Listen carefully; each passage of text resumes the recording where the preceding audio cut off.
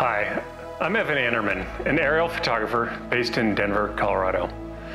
Things happen in all our lives that can guide us in a different direction, if only we can learn to listen to them. I want to share with you the journey that I have taken that allowed me to bring my love of geology, flying, and photography together to guide my transition from consultant to photographer to artist and eventually to activist. I was born in Denver in 1964, the youngest of three. My father was a petroleum geologist from Albuquerque. My mother, who dabbled in mountain real estate, was from Kansas City, Missouri, and she met my dad while attending the University of New Mexico. They both loved the West and being outdoors, having started their marriage in a tent in Wyoming while my dad conducted his dissertation research. We did all the usual Colorado activities: hiking, horsepacking, river rafting, fishing, and hunting. I attended college at Princeton and decided to major in geological engineering and headed off on what I thought would be my career. I strayed somewhat from my father's career by becoming interested in groundwater after I wrote a research paper on the Ogallala Aquifer. I took a year off and, among other things, worked as a roughneck on a rig out of Gillette, Wyoming. I was a big believer in the establishment and quote-unquote progress, not really questioning the way that society was choosing to inhabit its environment. I completed my graduate studies at Colorado School of Mines and then consulted to the U.S. Geological Survey for a couple of years on the Yucca Mountain proposed nuclear waste site in Nevada, mostly writing the software that they used to model the flow of groundwater away from the site. As others have said, there's a beauty to math, and I really enjoyed the process of conceptualizing a new capability for the software and then deriving the equations and writing the code to make it happen. Photography was in the background for me at this time, and I tried to keep with it on the side. But something was about to happen that would change that. My journey to activism really started when I was working as a consultant for a small consulting firm specializing in using groundwater modeling to aid in litigation support on environmental issues. As I said before, I'd always been a big believer in the establishment before that, but then one project in particular really made me rethink that belief.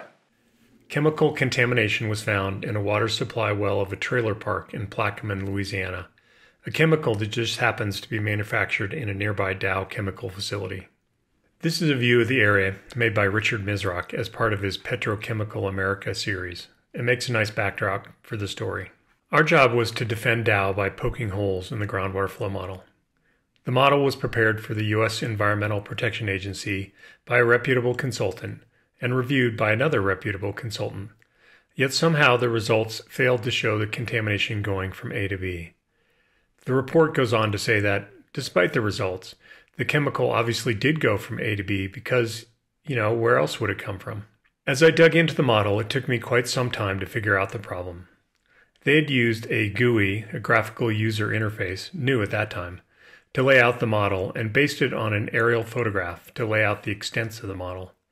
The photo was calibrated in meters, while everything else, you can guess it, was expressed using feet. I wasn't happy about having to work on this project because of the obvious environmental impacts Dow had made and we were busy defending. But I also think the government has a duty to do things right when they go after people. Just the fact that the model was presented at all, given that it didn't really work, but in my mind is a ruse to make people think that they knew what they were doing because they had a computer model. And that it was published by one big consulting company, having been reviewed by another one while having a glaring error, just sent me over the edge. The sale of my dad's company at roughly the same time gave me the push to quit and be a full-time photographer. That was 2005. I want to backtrack a little and talk about flying. My love of all things aviation started early. Growing up, I always seemed to be interested in mechanical things and made lots of models of World War II airplanes and aircraft carriers and was fascinated by the space program.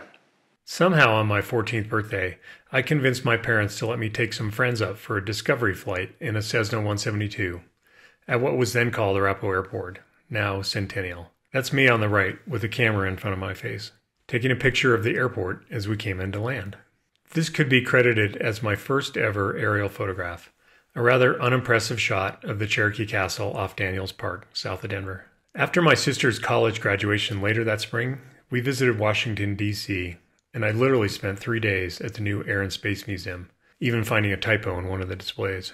A couple of years later, my dad needed a faster way to get to his offices in Tulsa and bought this Piper Cheyenne II in 1980, which he used almost as much for personal reasons, flying us all around the West. I spent lots of hours in this plane, mostly in the co-pilot seat, studying every move the pilot made, and this really introduced me to flying.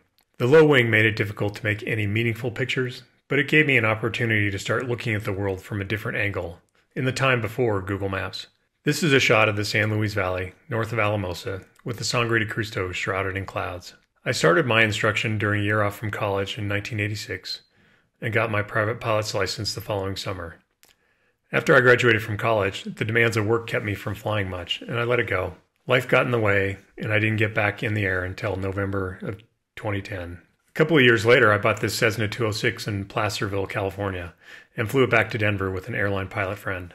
Most of the airplane was original, and I started the slow process of replacing things: avionics, propeller, then engine, and for all intents, had a new airplane.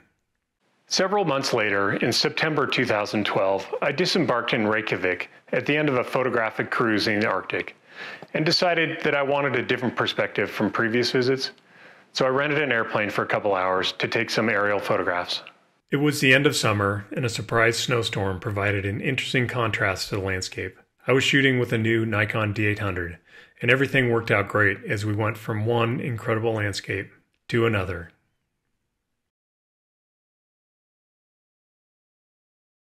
I even got the inaugural Google Image Makers Award at the Photo Plus Expo in 2013 from this shot of a braided river with snow. This really made me feel like I was on the right track with my photography. When I got back from that trip, I started flying with the upgraded avionics I'd installed in the airplane. I wasn't really thinking about photography when I had an autopilot installed, but I soon figured out that it would give me the freedom to take pictures while it flew the airplane. With the successful shoot in Iceland a couple of months earlier under my belt, I took my camera out over the Eastern Plains with me in February of 2013 to see what I could get. It was mostly an experiment for me, and I struggled, trying to adapt to the fact that I would never get the perfect angle of the Jefferson grid system that is the foundation of everything that happens out there. But I finally got comfortable and made some good pictures.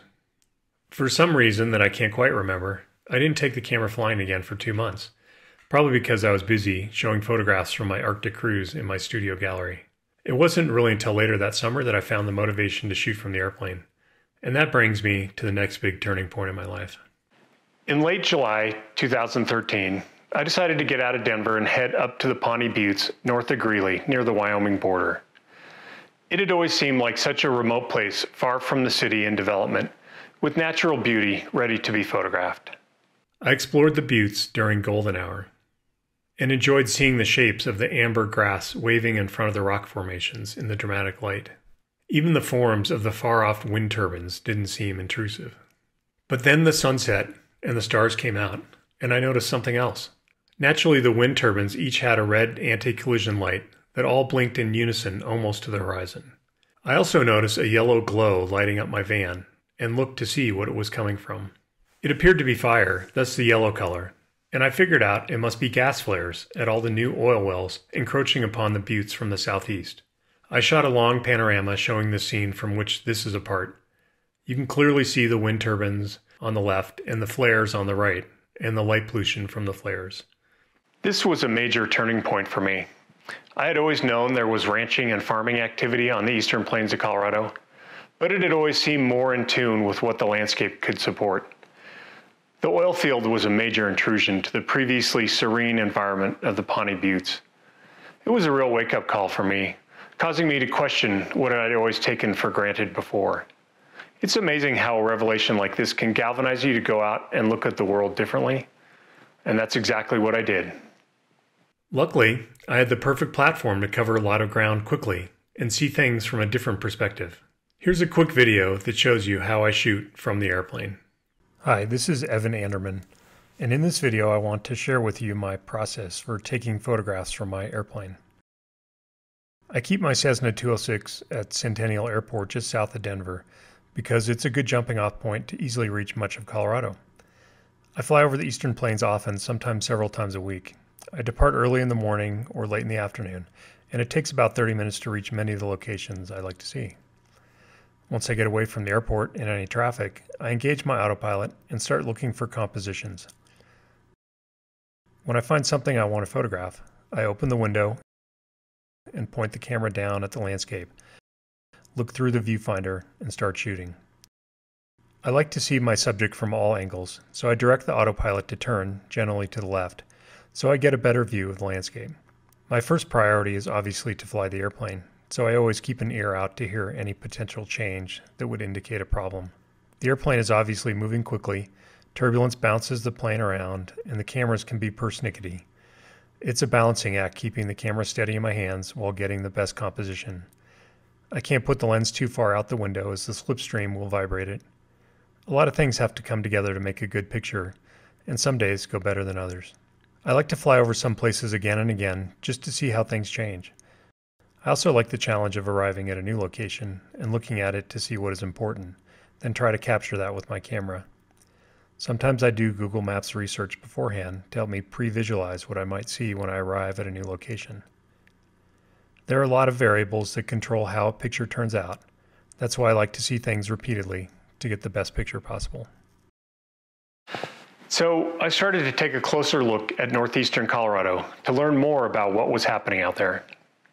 Looking at it from space via Google Maps, there's a lot happening. This image extends from the Front Range on the left to Kansas on the right, I-70 at the bottom, to the Wyoming-Nebraska border at the top.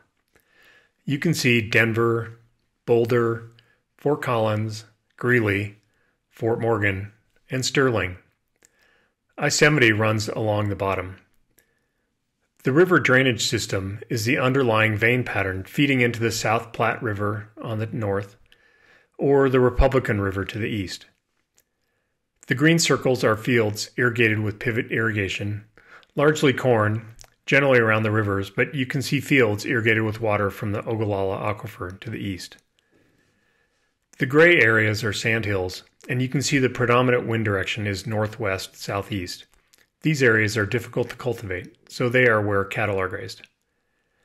The rectangular areas are fields that are not irrigated, dryland farming, and are mostly wheat, although many crops are grown: barley, sorghum, rye, oats, silage, millet, beans, and sugar beets. If you look really closely, you can actually see the concentrated animal feeding operations, better known as feedlots, mostly cattle, but also dairy products, chickens, hogs, and turkeys. In 2014, I had a show of this work at the Carmen Wiedenhoff Gallery. This image shows where a farmer has plowed up a field to rough it up to prevent the wind from blowing the light-colored sand onto the seedlings growing in the field. You can see the lighter-colored band going through the middle of the squiggles. In 2016, I had an exhibit at the Denver Public Library that some of you may have seen that summarized a lot of my early work exploring man's attempt to control nature. Given the venue, I decided to make this exhibit a little more documentary to show people the infrastructure that it takes to support us. The title is really a play on words. Like most things, it is really only visible if you go out looking for it. I was becoming increasingly alarmed about the environment and started to embrace the idea of sinister beauty, strong images that lead to curiosity in the viewer, and hopefully more engagement with the issues that may lead them to question their beliefs. Many photographers were starting to influence my work, such as Robert Adams, Richard Misrock, David Meisel, Edward Bertinsky, Terry Evans, Frank Golke, and Eric Paddock. The show looked at three predominant themes: housing, animal feed operations, and energy. This is one of the golf courses at Castle Pines. Coincidentally, this is adjacent to the Cherokee Castle where I took my first aerial photograph at age 14. Here's a subdivision in the Sand Hills outside of Garden City, Kansas. If you put enough water on anything, you can get it to grow. This is a former trailer park adjacent to the South Platte in Greeley. Changes to the floodplain from upstream development resulted in this park being flooded out in 2013, and it had to be abandoned. Actually, there was a big lawsuit, as you might imagine. In this shot of the cattle feedlot in Fort Morgan, the cows are the little black dots in the upper right. Nutrient-rich waste is captured in these ponds, and at various times throughout the year, the algae will bloom in interesting colors. The stark difference in color across the fence lines of this pasture near Fort Morgan shows that even grazing has a significant effect on the natural environment. Here we see nutrient-rich hog waste contained in ponds near Yuma, but they still emit ammonia, methane, and hydrogen sulfide. Each of the 50-odd buildings in this picture at this chicken egg farm near Platteville contains nearly 20,000 chickens in a quote-unquote cage-free environment. A single fracking operation requires significant infrastructure and resources, as can be seen by these many trucks. Here's another fracking site with a tank of water awaiting injection. Here, rail cars wait to be loaded with oil, allowing it to be shipped anywhere without a pipeline. Overburden is removed to reveal the dark black coal seam at this mine near Gillette, Wyoming. This site, called Tire Mountain near Hudson, Colorado, holds 31 million tires, one of the largest repositories in the country.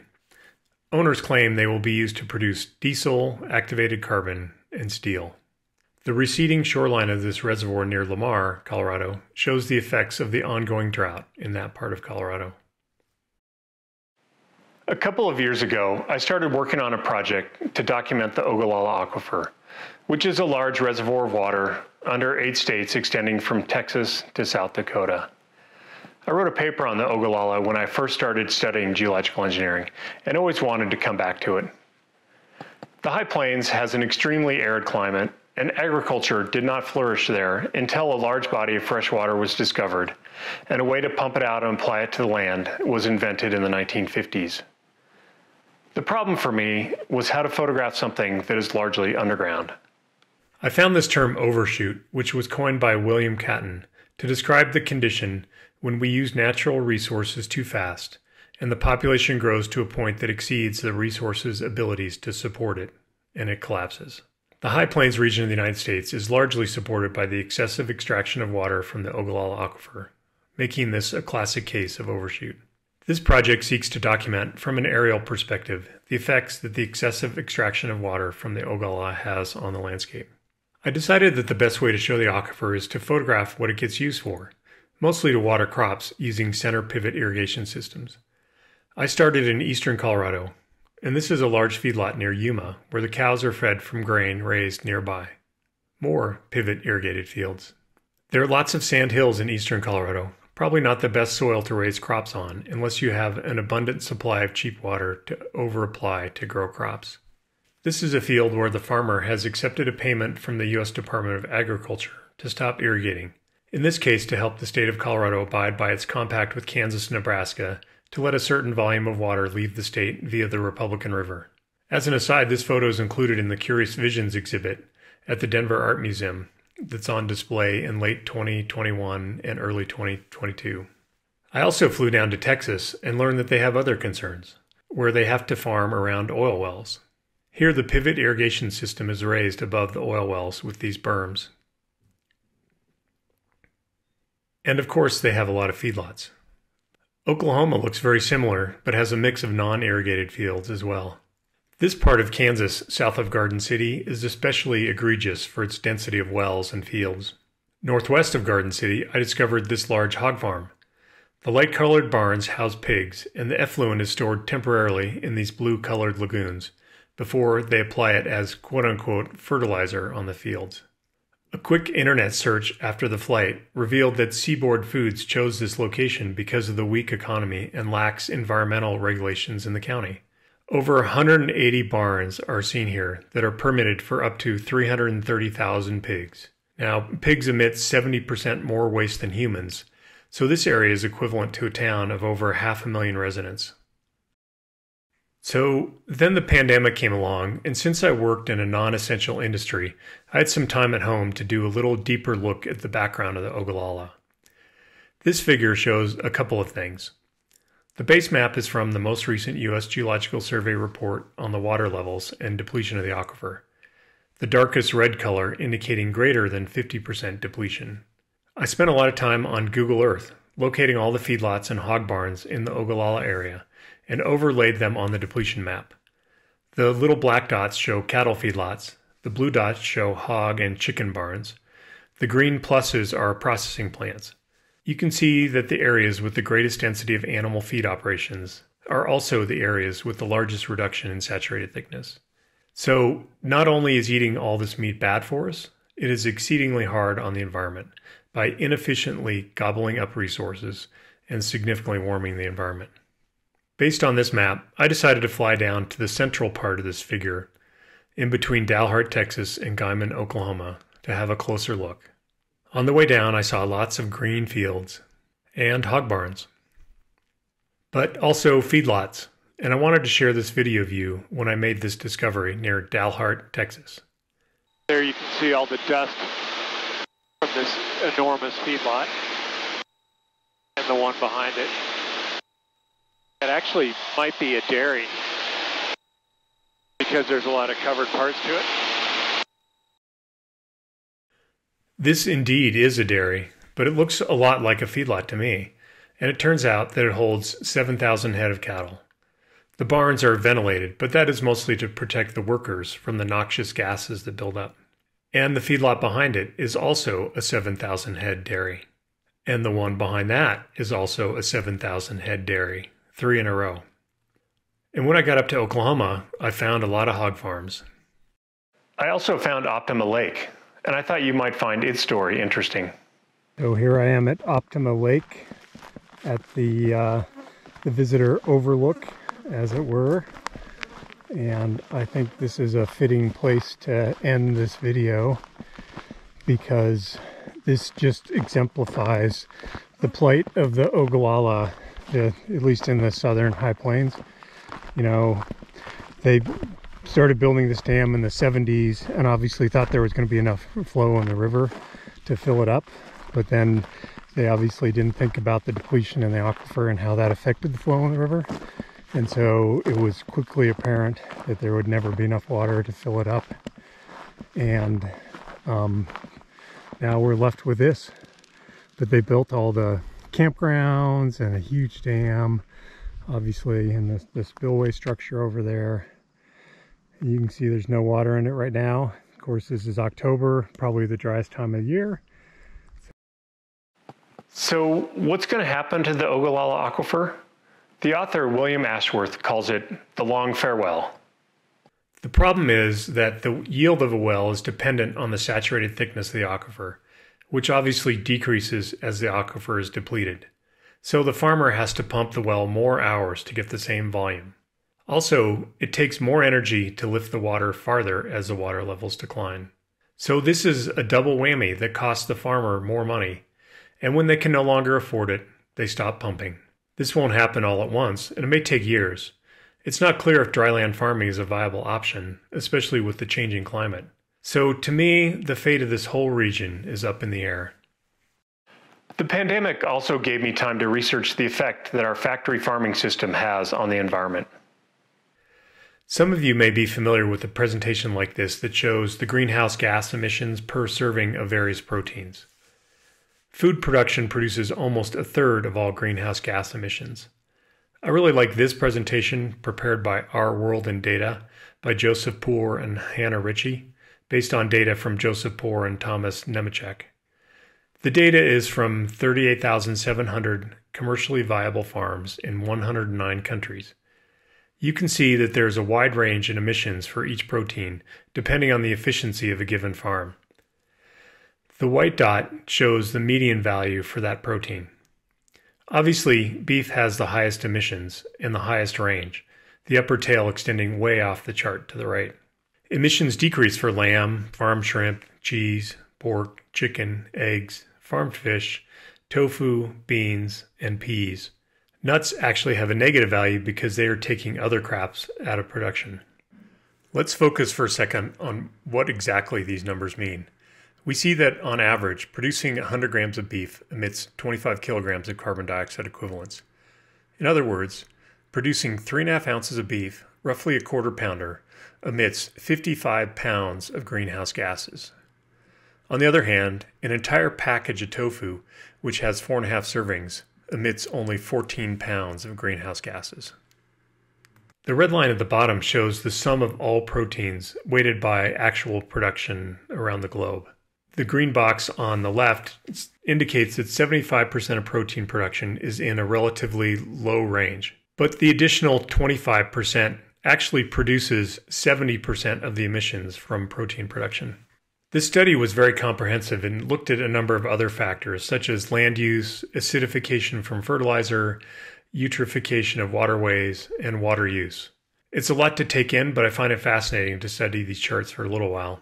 It's a little hard to make comparisons because each grouping has a different scale, the ones at the top being much larger than the ones at the bottom. I think the general takeaway is that animal products are worse than plant products, and so we should all reduce our meat consumption to reduce greenhouse gas emissions. As I mulled over all this information, I decided that the best way for me to help out the environment was to switch to a plant-based diet. I like to say that I'm a climate vegan. It's been a year and a half and I'm still going strong. I've lost some weight and my blood work is much improved, pulling me away from the pre-diabetic state my previous meat-laden diet put me in. Who knew that taking some pretty pictures would lead to this? If you're interested in learning more about the Ogallala Aquifer, I highly recommend these two books. Ogallala Blue by William Ashworth is a good introduction, but the John Opie book, Ogallala, Water for a Dry Land, goes into much more detail. I think the activism part is not just becoming a vegan and leading by example, but also by sharing my story and the information with you firsthand so you can make your own decisions. I hope this empowers you to do the right thing for the environment. We all need to be in this together. None of us can fix it alone. But the journey of 1,000 miles starts with the first step.